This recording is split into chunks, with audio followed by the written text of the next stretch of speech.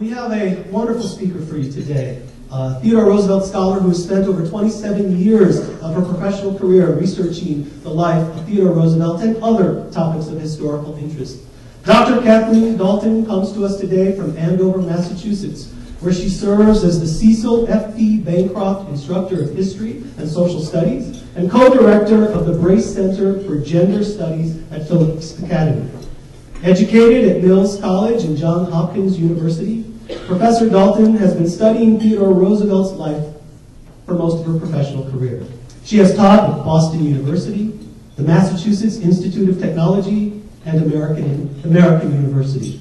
She has held prestigious fellowships, two of them, one from the Gilder Lehrman Institute of American History and the Charles Warren Center for American Studies and American History at Harvard University. She has published several books, but many of you are probably familiar with A Strenuous Life, praised as the best one-volume biography of Theodore Roosevelt by the Library Journal, the New York Review of Books, and our own Clay Jenkins. In his review of The Strenuous Life, James McGregor Burns had this to say: "At a time when we yearn for great moral leadership and conviction, Kathleen Dalton brings back a man who marvelously embraced these qualities in a continually dramatic account told with skill and grace." Ladies and gentlemen, please extend a warm North Dakota welcome to Kathleen Dalton.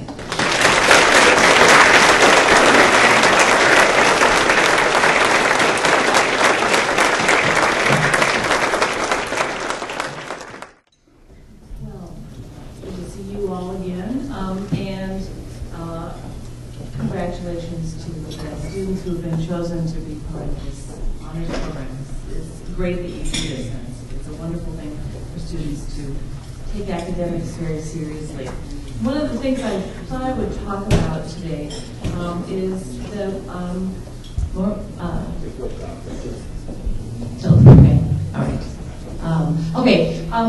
one of the things that I realized that it's good to talk about what you care about. And one of the things I really have cared about is being a history teacher, whether it's on the university level or the high school level. And one of the things that I've worked with my students on over the years is trying to look critically at sources. And I'm sure that this is something you've heard from your history teachers, which is don't turn in any papers with Wikipedia as a source, because even though it is democratization of knowledge, it is often plagiarized. Did you know that? That people take encyclopedia articles and then turn them around and put them in Wikipedia. And The Onion, I'm just telling Greg Wooden this, that The Onion has a satire of the American Revolution as interpreted by Wikipedia. And that is 500 years ago, 40 people started the revolution. The Onion is a humor journal online, and it satirizes Wikipedia as an unreliable source of knowledge. And I have a nephew who's a very bright kid who's now a Turkish studies specialist for the federal government. And one of the pranks that he did as a high school student was to post false things that Herman Melville had written on Wikipedia to see how long it would take for them to notice false knowledge, because it's unmediated. And so people who put things up on Wikipedia, including some of my students, often take the material and just either plagiarize it or invent it. So let me just say, yes, it's good to have internet, and yes, we live in a revolutionary age, but one of the reasons to be educated, especially person to person, and one of the reasons to have a history education is to look very seriously and critically at your sources. And one of the first things you learn in graduate school, and I'm sure that's true here, for master's degree students in history, some of you I've met, is to consider your sources. And to always look at you get a primary document or a secondary document. Primary, eyewitness. Secondary is a book written about an event after it's happened. And students can do this, anybody can do this. Look at when it was written, who wrote it, try to find out why, and look critically at some of the things that are said in that book. One of the things you can, I don't know if you have Barnes & Noble out here, many malls have them, you do, okay, all right. I had some, when I went on a book tour after my book came out, I had the misguided assumption that local bookstores would be more erudite and knowledgeable than the big corporations, and that I was sort of anti-corporate in my attitudes towards the book business. Well, one of the things I learned, in fact, was that yes, what gets put out on the tables at these big corporate bookstores there's a bribing system that publishers use, product placement. Publishers pay to have these tables. And so that what's out on the table when you walk into a big corporate bookstore is not necessarily quality goods. I know I probably don't need to say this, but I think for young students, you're just trying to figure out what's valid knowledge, what is truth, what is reliable. We live in an age where we're bombarded by a huge amount of information. And information is not knowledge. Information is stuff you get from the internet. Some of it's completely worthless. And I just have to say, I've had students turn in term papers. We all require term papers where they got all of their information from an extremist political site where they claim to have invented documents that FDR planned Pearl Harbor. Okay, not true. Not true. Okay, FDR did not plan Pearl Harbor. There's evidence that the United States had broken the Japanese code and that some people in the United States government had a clue that the initial attacks were going to be all over the Pacific and possibly Pearl Harbor, but that knowledge was not at the White House. There's just no evidence for that, except on the internet. And students tend to look at internet uncritically because technology is seductive. It is so exciting, and it's one of those things that I'm delighted and I'm thrilled to be here when you're on the kind of this takeoff moment with your digitization project. And I just want to say the difference between your digitization project and what most of internet is that this is reliable scholarly use of primary sources, and students will be able to look at these things as primary sources. This is serious scholarship going up on the web.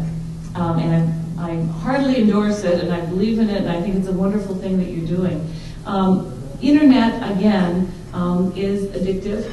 And let me just say, as somebody who has raised 2 children who are at the stage of being tired of hearing what I have to say, it's addictive, and a lot of people can't let go of internet.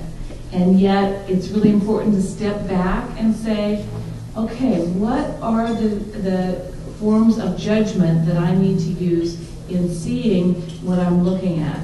Am I being persuaded by somebody who's put some stuff up to try to tell me falsehoods? Because there's a lot of false information there. So again, the first thing you learn in history graduate school is to consider your source. And I would argue that one of the reasons to study history, to do graduate work in history, and other fields, we're not the only field, although sometimes I feel that way, that in fact, learning how to judge a source critically is one of the most important things that you can do as a citizen. You have to, we're all going to have to judge politicians. We all do judge politicians all the time. Looking at different sources of information. Good to read both sides of the political spectrum, and to go deeper than what news programs will often have you say. So one of the examples I can give you about considering the source is Theodore Roosevelt's Strenuous Life speech, which many people look at as a document of, I'm getting some feedback here. Well, I'll step away. Theodore Roosevelt said, and we've brought this up before in the symposium, that he gave this stirring speech, which was his address to an American society at an age of industrialization where most people weren't doing manual labor anymore, and where they had more leisure time and more wealth than they'd ever had before. And he addressed Americans with this famous speech that historians have studied for decades. And he said, it's not the doctrine of ignoble ease, but the doctrine of the strenuous life, the life of toil and effort, of labor and strife. So he was urging people to continue to embrace activity and energy and purpose, even if they weren't having to plow the fields so much anymore, or they weren't having to build their own houses, that a modern industrial society would bring more wealth and comfort, but that people shouldn't sit around all day. That's certainly a message that he gave his children. He said, we should not be content to rot by inches in ignoble ease within our borders. Now, how you read that primary document depends in many ways on your own perspective. One of the things that's been interesting in his strenuous life speech, he argues that America has to look beyond its own borders. And he, as many people know, he was an imperialist. He believed that the United States should, after it won the Spanish-American War, take in the Philippines, Puerto Rico, and Cuba, at least temporarily, and bring them into the American system, be a little bit more like European imperial powers. Now, he moderated those beliefs, but often foreign policy historians will look at the speech as TR's expansionist foreign policy. This is the first step down the road to Vietnam, or this is the first step down the road. Now, that's one way to interpret this speech. I think I think he didn't have Vietnam in mind. I don't think he had, he couldn't see the future. He was not a worldwide interventionist. He was much more of a regional, he was much more interested in having an American sphere of influence in the Western Hemisphere.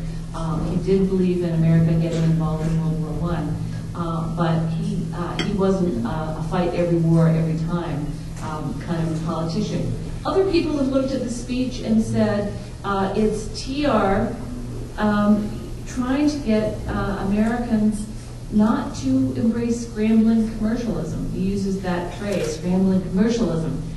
He was arguing in many ways to say, okay, we've got this industrial revolution, we've made ourselves the most successful industrial nation on earth by 1900, and in fact, it's time for us to think about other things as well. What kind of a country are we going to be? Are we going to have a humane way of life within our borders?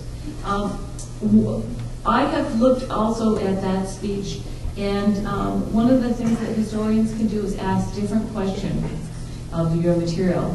I asked the question of, well, who does this man hate most? And I'm not saying that the other interpretations of the strenuous life speech aren't valid and don't have good points, but I found this quotation that TR had made when I was doing research at the Theodore Roosevelt birthplace in New York. And in a newspaper interview, he called rich playboys cootie on the body politic. And I often have looked at this speech and taken that quotation, which is he hated rich playboys who he had grown up with, and he thought it was going to be terrible for America if they were going to be led by the sons of J.P. Morgan or the sons of all of these robber barons, and that those children were not people of high moral purpose. And so I would argue that one of the subtexts of the strenuous life speech, yes, there's American expansion, yes, there's people should be physically active. TR was a very enthusiastic defender of physical fitness. But there's also a moral tone to this speech, which is don't be like these horrible playboys he grew up with.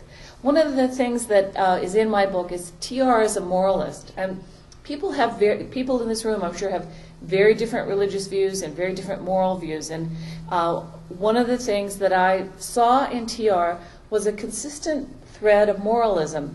And some historians have looked at that and said, well, that's not a particularly appealing side of TR. I sort of liked it. I've always liked those WCTU ladies with the axes that would chop down the bars in the late 19th century. I think those people are really fun. And the Victorians who put little doilies on the piano legs so people wouldn't see naked legs. The prudes and the Victorians have always seemed to me to be trying to tell us something, in the sense that they were worried about the morality of their age. And they look prudish to us and they look uptight. But they were people like us who were looking at their times. They didn't know where the future was going to go. And their concerns were largely about, there's drink, there's sex, there's smoking, there's lack of family loyalty. There are all kinds of things like that. And TR was Victorian. And you can read the Strenuous Life speech as a primary document. And because of what I knew about Victorian society and concerns of other people, I spent some more time talking about TR as a moralist. And I hope respectfully. I hope I was as respectful of his moralism, because it was very much of the Victorian age. He was very much a creature of his age. And that is, there's a famous story, well, I helped make it famous, where TR at the end of his life works in a magazine office. He becomes an editor after he's president. And it's a great moment. The boys, the young reporters in the office, the magazine writers, like TR, this famous ex-president, and they say, oh, come have a drink with us after work, TR. And so he was a sociable guy, and so he went for a drink with other magazine writers and newspaper writers. And this is in the teens, so there's a little hint of the roaring 20s coming in with this younger generation of men. And they start toasting, and they toast, take a few drinks, and TR hears one young man say, "Here's to our sweethearts, our friends' wives." Well, what does TR do? What would a Victorian moralist do in this kind of social setting? Well, TR punched him out.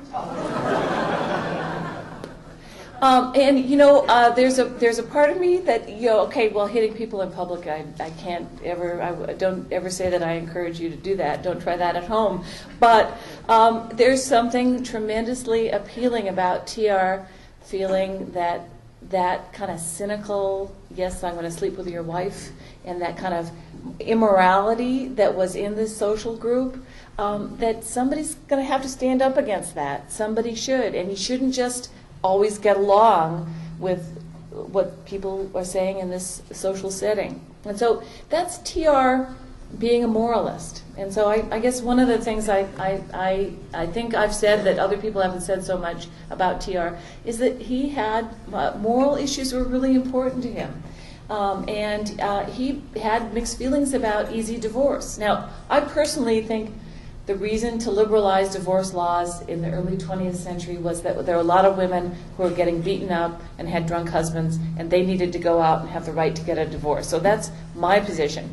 His position was a lot of his rich friends were going to Reno. Nevada had liberal divorce laws, and then they were marrying for 6 weeks or 2 months, and they were rich people who were just treating divorce as something cavalier.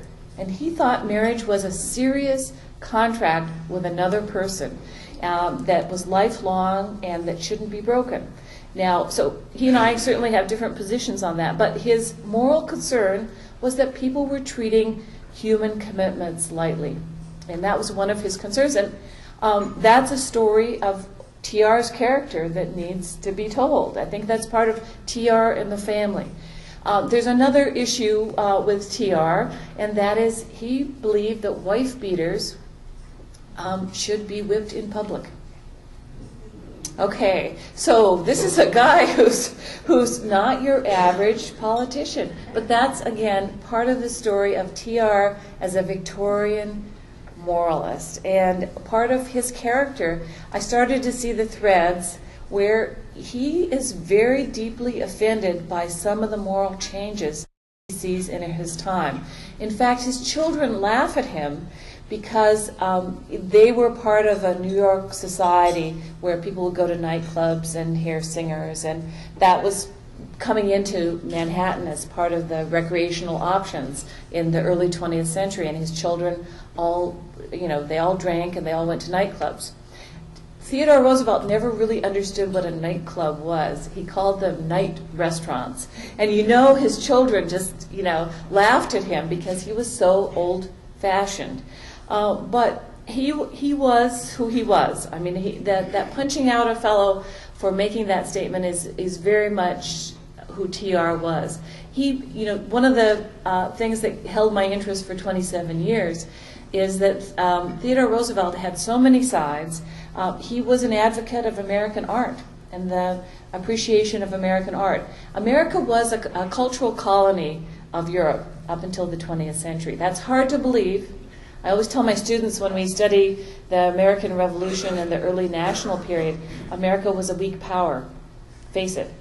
Face it, we were once a weak power. We were once a little colony. We were once a place where you couldn't get a good advanced education. It's hard for us looking at a time when America has been strong for a long time, has had excellent education for a long time, that TR lived in a day when American literature was not taught as a worthy subject in many universities. He was part of a movement to get people to take seriously American writers, Hawthorne, Melville, Whitman.